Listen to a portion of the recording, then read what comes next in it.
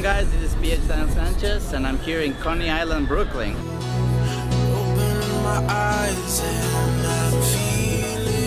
Today I have this little guy over here. It's my brother's new camera. My brother is a personal trainer and martial artist. So if you're a personal trainer and martial artist and want to get better at taking pictures for your Instagram, for Facebook, I'm gonna give you my top strategies and tips so you can get the best out of your camera. Today I'm working with a Sony a6300. It's a brand new camera. My brother just bought this so he can start vlogging and making content. And the reason I recommended this camera specifically is because you get like both capabilities, photography and video, without breaking the bank. So I shoot with a Sony a7R II. That's a more expensive body, but this is great for anyone who wants to get into making content and without sacrificing quality and without breaking the bank. So that being said, let's do this.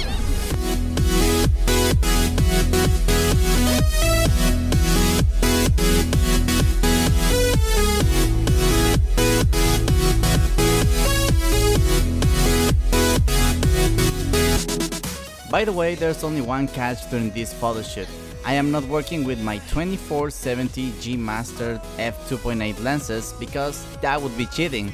I am only working with kit lenses 18 to 55mm, which is what you would get if you buy this camera. As far as settings, I am shooting in aperture priority. Basically, you can change only the aperture and then the camera will calculate everything else to get the right exposure. So that's like best for scenarios like this, that we have a lot of light, so we can let the camera take care of the exposure. So here's the first piece of advice.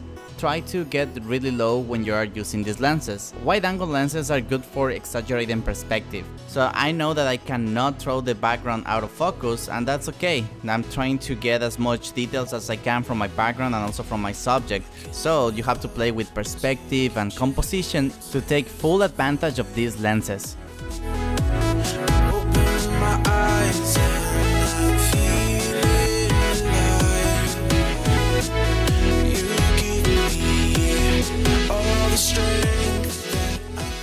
So we moved on to our next location, and this time we also changed our clothing. We're doing a martial art photo shoot, so we wanted to get more creative with the wardrobe as well. Once again, the approach is the same. I'm trying to get really low so I can get those really nice, exaggerated perspective, wide angle shots.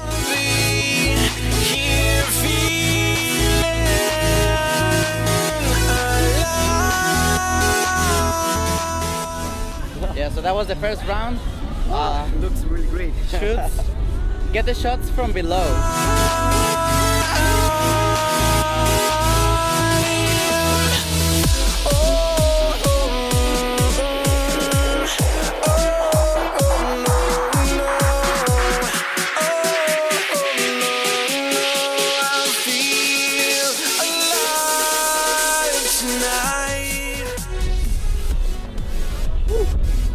Nice.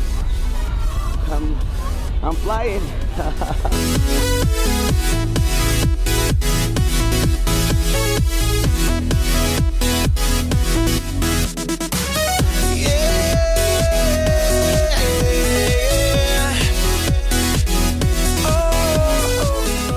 Sun just came out and it's ruining all our pictures. So the best you can do in these scenarios is we have the sun. We have the sun in our back, so you can take advantage of it and take some silhouette pictures.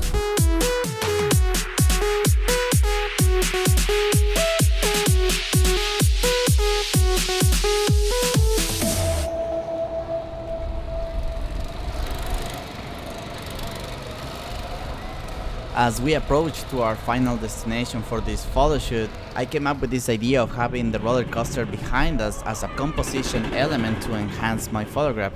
So as I said, these lenses are amazing for capturing everything around you, so you won't get the blurry background. I'll repeat that again because most photographers starting out, they want to get the blurry background. You won't get it, but that doesn't mean that you cannot get interesting pictures from this lens. This proves it. In every photo shoot, there's the one picture that stands out from all the photographs you took during a photo shoot. This was that epic moment where I captured the $1 million photograph.